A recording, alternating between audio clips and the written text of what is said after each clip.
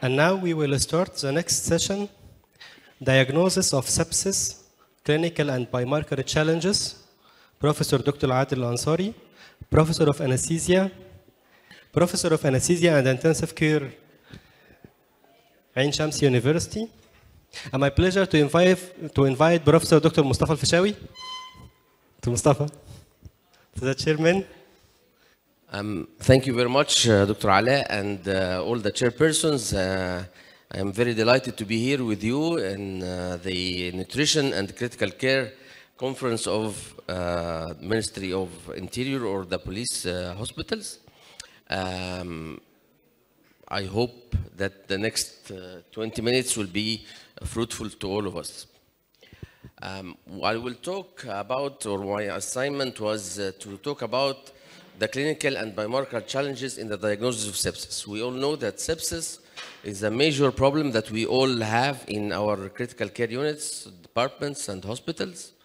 The diagnostic modalities used for treatment, for diagnosis of sepsis are multitude, beginning from history, examination, culturing, recent PCR-based diagnostic modalities, biomarkers, radiology, including PET scanning.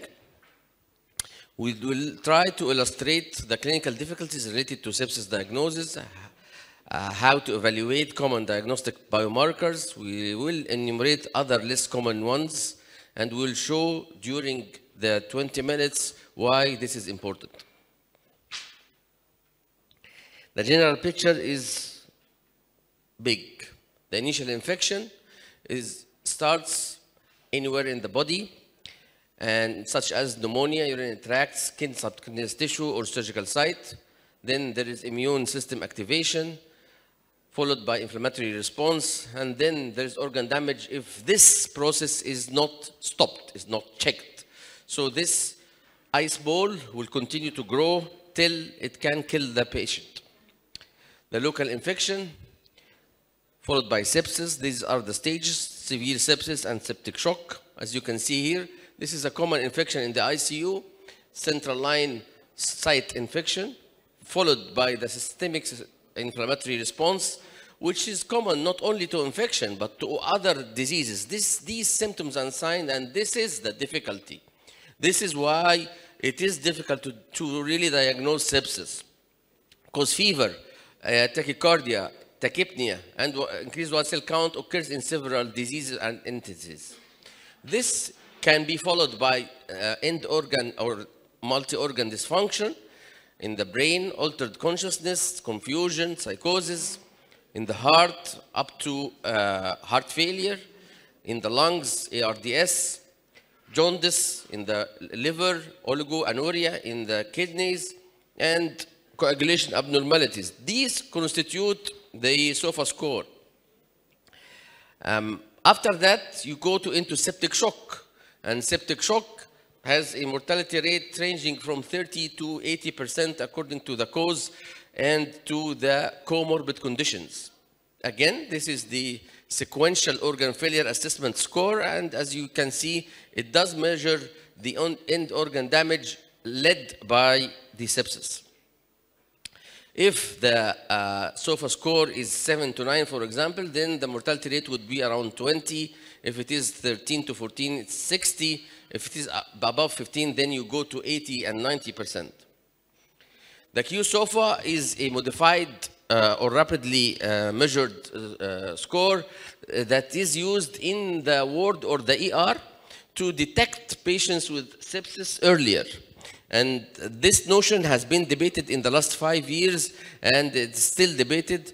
However, because these three markers only are overestimating the incidence of sepsis.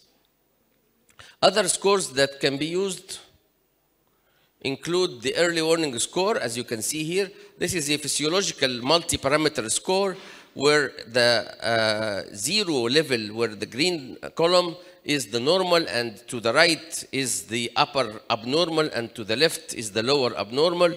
This early warning score is used initially to detect patients who are at critical level and then come from the ward to the ICU earlier than being more and more critical. However, this score is gaining popularity and is being used also for sepsis diagnosis. The symptoms are non-specific, as we have said before. The studies, one of the major studies in 2021 by Adel Elansary in Italy, have shown that 60% of ICU patients receive systemic antimicrobials where the diagnosis is actually a non-infectious disease. The diagnosis of tachycardia, the diagnosis of fever, the diagnosis of tachypnea might be another issue, like DVT, like pulmonary embolism, like malignancy-related fever, and so on. So what we can say is that it is maximally an educated guess. Not all patients have really an infectious origin.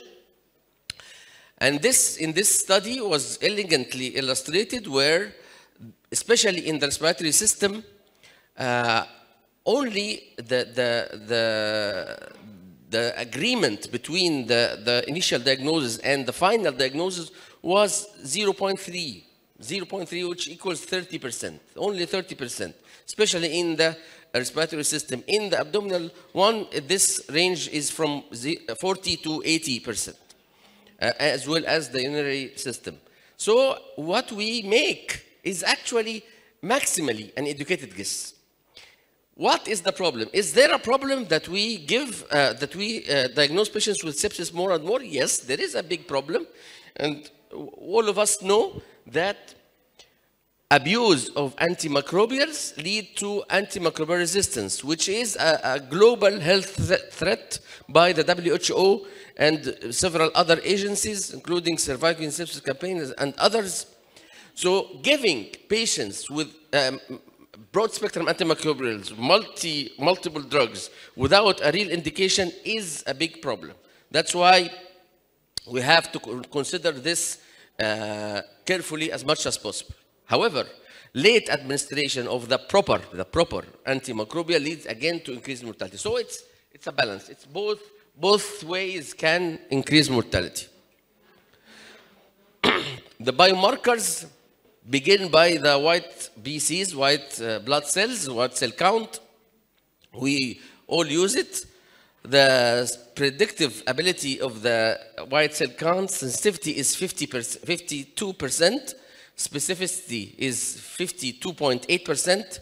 Positive predictive value is 63%, and negative predictive value is 41%. So it is again like flipping a coin. It's 50-50. It's never conclusive. To improve this ability, you should look at the shift to the left, where the sensitivity goes up to 84% and specificity goes to 71%. This is the maximum, and this is in the best labs. Another marker is the neutrophil to lymphocyte ratio, which emerged especially during the COVID era. It is a good marker, but it has confounding factors. These all conditions like age, obesity, use of steroids, sexual hormones, active hematological disorders, HIV, acute MI, stroke, pulmonary embolism, and others also play a role in the differentiation of this newer marker. So the NLR, or neutrophil to lymphocyte ratio, is a newer good marker, but it can be increased in other situations like cancer, like COVID-19, like cardiovascular disease, and so on. The CRP. We use the CRP extremely, I think, too much. Sensitivity is 75%, specificity 67% if you compare with the initial diagnosis. If you compare with pathogen detection, the sensitivity is only 57%. Cutoff. What do you think about the cutoff? Should we use a CRP of 6, 12, 20, 100, rising, declining? What do you think? Who uses 6? 6 as a cutoff for initiation of antimicrobials? No one. 12? No one. 100? No one. It is extremely difficult to have the cutoff. When you use a higher cutoff, when you go to the 100, this marker becomes more specific. but less sensitive. If you use the lower cutoff, it becomes more sensitive but less specific. The only thing is that if it is rising, it is important. And as you will see here, if the marker is, the CRP, I mean, is more than 40, especially 40, this might be more related to a bacterial infection. Higher CRPs are always associated with increased mortality rate, not with the original cause. It might not be an infection at all, but it is associated with a higher rate of mortality. It is more useful to use multiple checks. However, word of caution here that the CRP is produced by the liver. The half-life of CRP is 11 hours. It does not change daily. It might change every 48 hours if there is something, if there is increasing infection or there is response to the antimicrobial. So it's much more economic to check it every 48 hours rather than daily.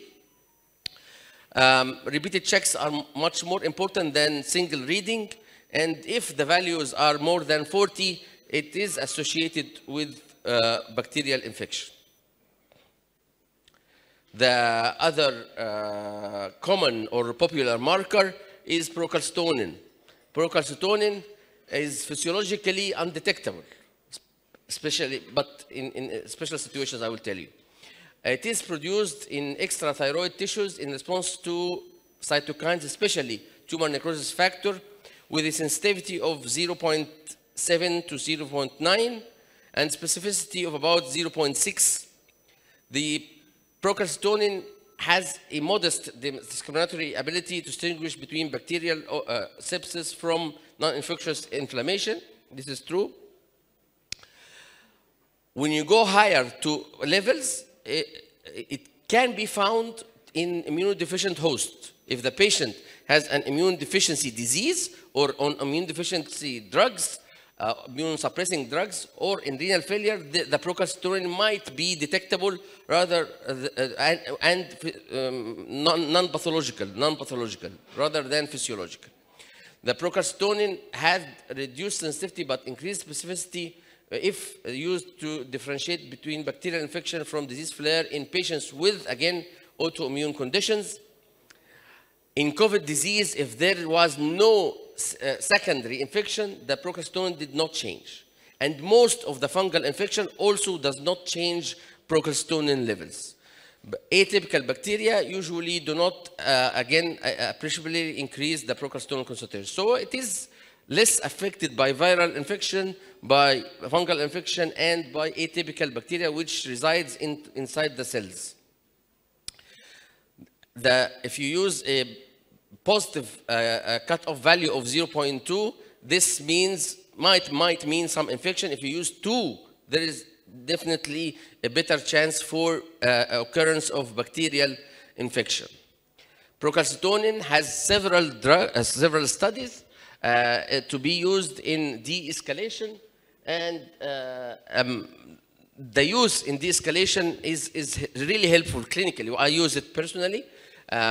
If you compare the baseline procalcitonin level with the procalcitonin level after 5 or 6 days from antimicrobial use, if it is declining more than 80% or the absolute value is below 0.5 nanogram per milliliter, then you will have the courage, you will have the evidence that you stop or you de-escalate your antimicrobial or antimicrobials, which is a better practice rather than keeping the antimicrobials as is or to continue multiple antimicrobials. There are multitude of other newer or older biomarkers, including estrem, CD64, presepsin. CD64 and presepsin are used in neonatal and pediatric infections much more than the adult. Pentaxin 3, calprotectin, and SUPAR. All of these have, to my knowledge, no clinical impact till now.